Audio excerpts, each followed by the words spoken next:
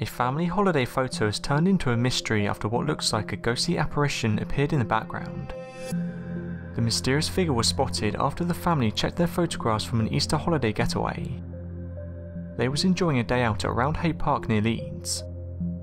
After taking some photos of the scenery, they headed back home. When the family looked back at some of the photographs, something didn't look right.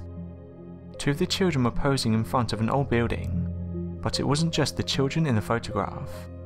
A mysterious looking person also appears. The father of the children said he was shocked when he first saw the picture. It appears to show an adult wearing a cloak walking up the stairs with their arms outstretched.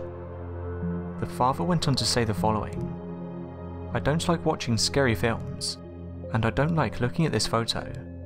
It's spooky as there was no one there. My sister took the photograph and she saw it first. The castle isn't too old, but who knows who lived there before.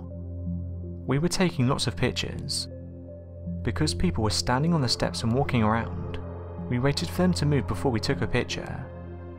We waited and waited for a clear point when no one was there, as they wanted to hold their hands together. That's why we're sure that no one was there. I didn't think anything of it and took a few more. Then when we got home and looked at the photos, we saw this thing in the back that wasn't there before. My sister thinks it's a ghost. I've started to think it might be. There was definitely no one there when I took the picture." Kevin Grady, director of Leeds Civic Trust, states this was the first time ghoulish activity had been recorded at the site. Dr. Grady said the following: "Originally there was a wooden roof on top, so there was an upper room which the Nicholas family would use. The folly was used as a family house, a sewing room by the girls, and they had social functions there. Others have suggested that the photo shows what it looks like, a woman in a dress. However, others who have visited the site have said that sometimes it carries an eerie feeling. One woman said she was walking around the land with her daughter when she suddenly said a woman kept waving at her. When the woman went to investigate, no woman could be found. The daughter described the woman as having a long dress and a white face. So what do you make of this picture?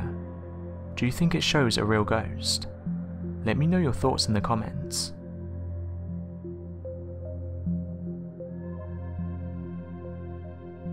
Thanks for watching, and don't forget to subscribe for more videos.